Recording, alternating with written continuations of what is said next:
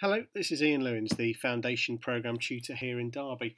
And in this short video, I'll hopefully introduce you to the HORUS eportfolio, which is the repository for all the information that you need to collect and evidence towards a successful ARCP at the end of the year, your annual review of competency progression. Two ways to access HORUS. If you're at home, you simply Google HORUS eportfolio and it's the first thing that'll appear, and this is the landing page that you'll get.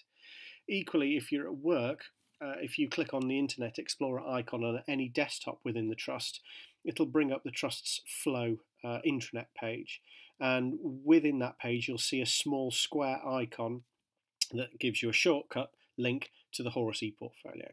Okay, so the first thing I'm going to do is sign in. And it will take me to this thoroughly unexciting looking landing page. I have a different page to you because I've got an administrator page, so you'll have a more basic one.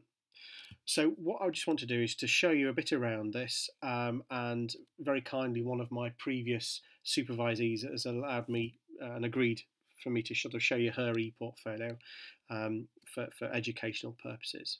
So if I just click on here, I can have a look at this trainee. So at the very top of this page, this is the overview page that we've got, and it gives your demographic details, so your name, your email, those sorts of things. If they are incorrect, then please let us know, because they need to be correct. The next thing you hopefully will do is upload a picture. So Emma chose not to, but I would strongly encourage you to do so. It just makes it so much easier for us to be able to put a face to a name. If there are any problems or questions or concerns, I can say, oh yeah, it's that person. So please do that. The best way probably to navigate around your eportfolio is to use this orange bar over here. And if you click on that, you'll get a drop-down menu, which we'll sort of walk our way through, and I'll talk you through. The first one is the page that we're currently on, which is the overview page. And the overview page is very handy for you and for your educational clinical supervisors to give a sort of at a glance, where am I up to in terms of things that I needed to have done. So if we click on that, it'll come back to this page, and it allows you and me to see, okay, what are the placements that I'm doing during my time here, and who are the educational and clinical supervisors. Now, you might not have had these allocated to you yet on eportfolio, but you certainly should, for your first placement, have your named educational and clinical supervisor and an email that you can email them on. If they're wrong or there are any questions, let us know in the Postgrad Centre. Okay, so that's where am I going to be working for the next year. We'll come back to ARCP in a minute. The next section is looking at your curriculum, and again I'll return to this shortly. Next is your SLEs, your supervised learning events, and it allows you and me to see, okay, where am I up to in terms of the number that are completed so far? Where am I getting up in terms of the number I need to do and progression for ARCP? Your core procedures will appear here, so it allows you and me to see how many have I done of the 15 that I need to do, and if there are any outstanding, it'll allow you to click down and say which are the ones that I need to do, and you can then target those. Any reflections that you complete will appear here. Your mandatory certificates will appear here, and for you as F1s, the two that we were wanting to see here are your immediate life support or equivalent certificates, and your prescribing safety assessment certificates, the PSA. Those two need to appear here. So those are the mandatory certificates that need uploading. Okay. Your PDPs will appear here. So there should be a PDP for each of your clinical placements. So there should be 3 in total. And if you've got any other PDPs that you want to do throughout your attachment, then that's fine. They can appear there.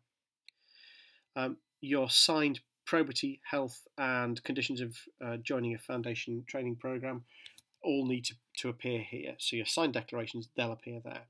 So this page, the overview page, gives at a glance, where am I up to?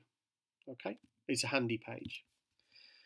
The next page on the drop-down menu is the contents page. And the contents page is sort of a slightly longer version. It gives everything that you've done. So, for example, and it appears in chronological order. So you can see that the first thing that Emma uploaded was her PDP, and then she started to upload some of her core procedures as time went by. So everything that you do in chronological order will appear here. So I've got core procedures, I've got reflections, again a second PDP, some mandatory certificates, so they're all starting to appear here. And on the right hand side, they've just sort of categorised them a bit easier for you. So left hand side, chronological order, right hand side is sort of categorising them. So all my core procedures will appear here. So if I want to have a look at those, I can click on that and it will just subdivide those up. So I can see all the core procedures are there. Okay, so that is the contents page. So that's everything that you're doing.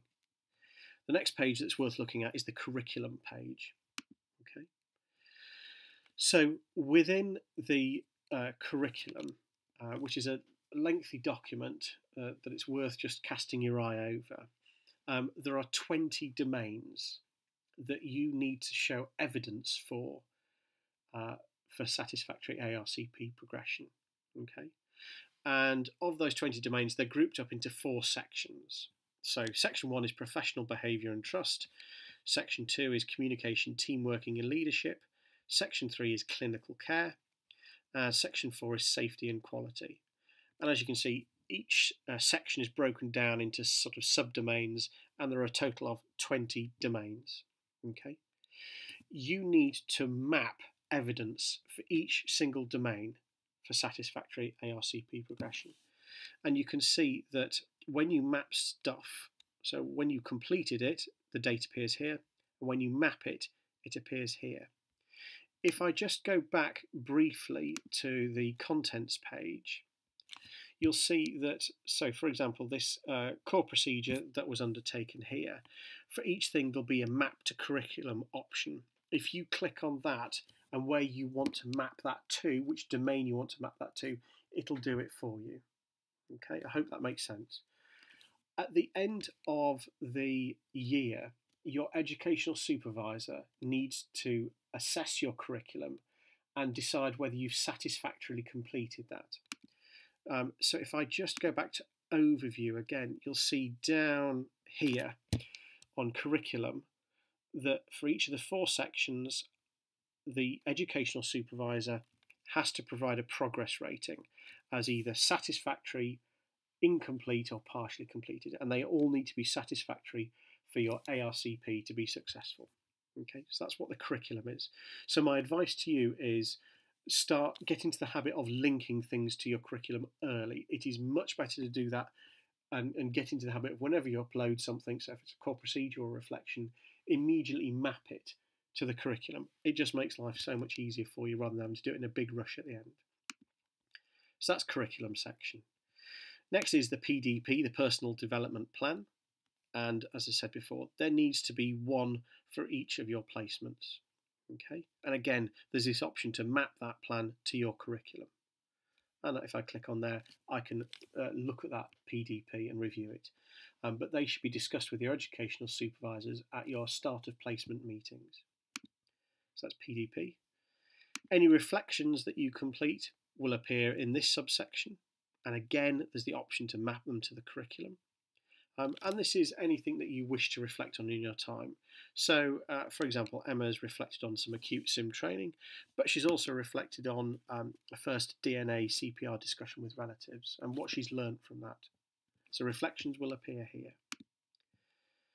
Next is the tab button, and tabs we'll talk about in greater detail shortly, but this is essentially what's called a team assessment of behaviour tab.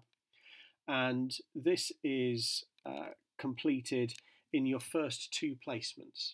So the national guidance says that you need to have at least 1 satisfactory tab in your time as an F1.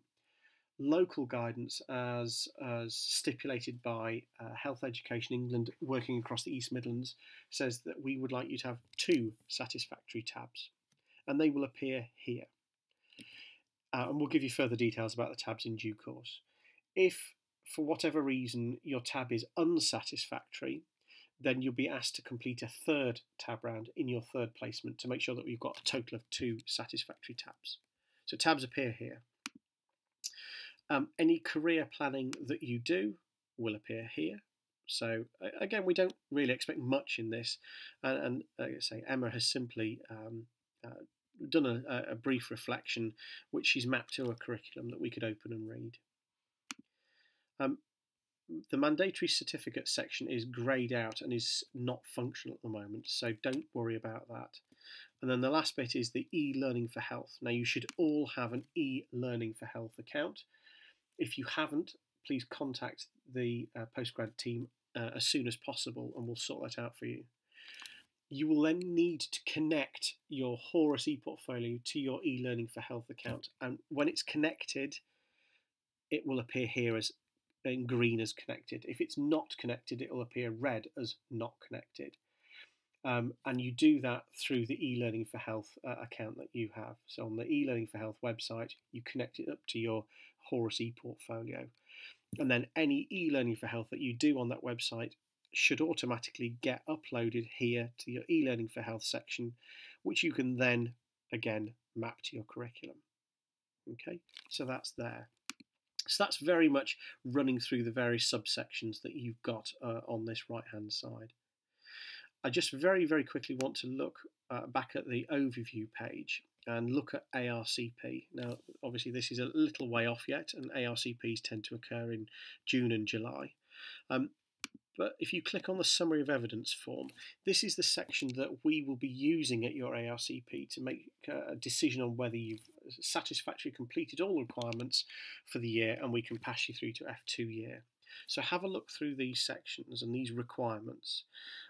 Some of them you won't be able to do yet, some of them you will. So provisional registration, that should be there, and your GMC number should be there. If it's not, let us know as soon as possible. The next requirement is completing 12 months of F1 training. Well, okay, you can't have done that yet, but that will be assessed at the end. You need an educational supervisor's satisfactory end of year report. That will appear there, and educational supervisors and clinical supervisors end of placement reports will appear here, and they all need to be signed off. So there's my Ed Super and my clinical supervisor. You should have all 20 domains mapped in your curriculum and all deemed as satisfactory by your educational supervisor. You need 2 satisfactory tabs. They appear here. All 15 of the GMC mandated procedures appear here. The PSA appears here. The ILS appears here. The next section is about quality assurance and audit. Now, as an F1, you do not have to do an audit. But if you choose to do an audit or quality improvement project, you can use that and count it as evidence for F2. So in F2, you will have to do an audit or quality improvement project. If you choose to do it in F1, you don't have to do it in F2, and that can appear here. All your other quality improvement bits will appear here, and those are your end of placement surveys and your GMC surveys, and they must be there. Then there are all your SLEs, they will appear here. An acceptable attendance, and the minimum requirement is 70% at all generic teaching, so your Tuesday lunchtime teaching, your teaching attendance will appear here. And your signed declarations will appear here. And we're looking for all of these to be completed for a satisfactory ARCP. So that's it. The HORUS support site has much longer videos that I don't think are much more helpful than this. But what I would say is that, look, your clinical education supervisors have had a year to get used to this portfolio, and they're fairly used to it now. So use them. Speak to us if you've got any concerns, but just generally have a look around it, get used to it, and start to link and upload stuff early. Okay? But if you've got any questions or any concerns, please speak to me or the postgrad team, and we'll be very happy to point you in the right direction. Okay? Thank you for listening.